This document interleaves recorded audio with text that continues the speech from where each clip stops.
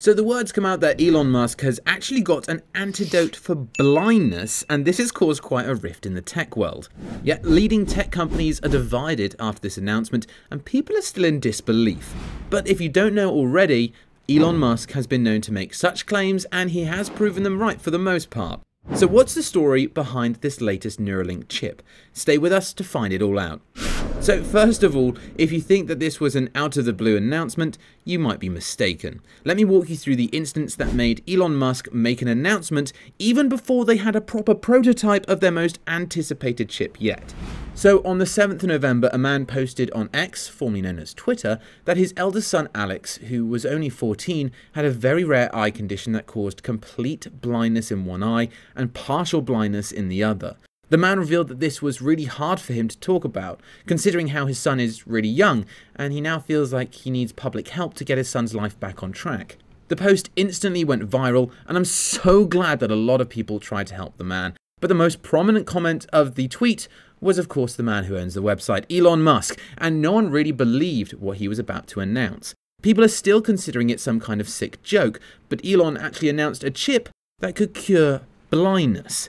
He said, "This is not much consolation, but Neuralink is working on a vision chip which will be ready in a few years. This is the next area after enabling phone-computer telepathy for those who have lost their mind-body connection. We are waiting for regulatory approval for our first human." Now, to be frank, this tweet by Elon left me puzzled too, because I wasn't sure something like this was even remotely possible. But he sounds pretty confident in his tweet and probably has a complete concept for the chip. Although the most interesting thing about this Neuralink chip is its functionality, which will be a game changer for Elon Musk's future in tech, for better or worse. Neuralink has been known for making brain chips, and the company has been under fire for making chips to control humans. However, they're now making a chip to restore vision of partially blind people. The human trials are set to begin, and it's definitely raising a lot of eyebrows. As Neuralink is getting closer to human trials, it's also giving birth to a myriad of speculations and uneasiness. Netizens are worried that if a chip is not functional or gets defected for some reason, and then if it's inserted in a human brain, what would happen then? And I don't think Elon had answers for this earlier because he was probably looking at the best case scenario only. But when netizens constantly talked about it and showed their concerns about these chips malfunctioning inside the brain, Musk had to speak up, and he revealed, "We want to be extremely careful and certain that it will work well before putting a device into a human." Reassuring, I suppose. But there's still a massive question mark on what would happen if these chips stopped working or if an error was found with them. The chips will be inserted in the brain and the spinal cord, and if something goes wrong, you can lose your muscle movement for life or even die within a second. So Musk really is playing with fire at this point, but he seems confident about his technology, which I suppose we could read as a green flag? But I recently found out that the FDA has also given approval to Neuralink, so now they can start their human trials at any moment. Yeah, we really are living in a sci-fi film in this time. The news has given nightmare to a lot of people, and some have even opened up and voiced their concerns about this technology. In fact, right after this approval, a statement from UNESCO's representative made this technology a lot more controversial than it ever was by releasing this statement. Neurotechnology could help solve many health issues, but it could also access and manipulate people's brains and produce information about our identities and our emotions. It could threaten our rights to human dignity, freedom of thought, and privacy.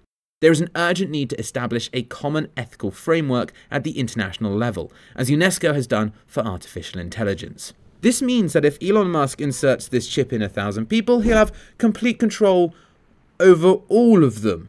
And he could also change the way they behave or even think. To be fair, I think it looks like Musk is planning on building his own army, whom he could just control with a few buttons, and add this into a few of his other sort of wild sci-fi themed investments. It looks like he's collecting the different origin stories of supervillains, like Thanos collecting Infinity Stones. But let's just step aside from the jokes for a moment, and please let it be a joke. Because there's also a long-standing debate about whether the chip will actually do what Musk claims, or is it just another way for the higher-ups to keep an eye on the masses? It all boils down to how the chip will be made and how it will function, so you need to understand the basics of the chip before getting into the nitty-gritty. See, the main function of the Neuralink chip will be to restore communication between the spinal cord and the brain. So a chip will be inserted inside your brain and another one placed right below your spinal cord. This will give rise to a new network of communication in your body that will not only help with blindness, but also paralysis. Once the chip is implanted in the brain, a robot will insert 64 teensy wires into the visual cortex. And once this process is complete, Neuralink can actually generate images into the brain and people can see them with their eyes. However, would this mean that people would only see what Neuralink and Elon Musk would want them to see? I was actually wondering the same until I understood how this chip and wire formula actually works. You see, for the image to form into your brain, you'll have to carry a digital camera. The camera will transmit a live feed, which will then be transmitted into your phone, and then via the phone, the feed is converted into data, which is then sent to the chip in your brain. The Neuralink data basically starts transmitting the feed, helping you see what is transmitted through the digital camera. It seems like a lengthy process because you would have to carry a digital camera and a phone everywhere you go so you could see, and you'd have to make sure the connection between all these devices stays crystal clear. But on the plus side, it will be a huge leap forward for people who were never able to see since birth and for those who have lost their vision because of some disease.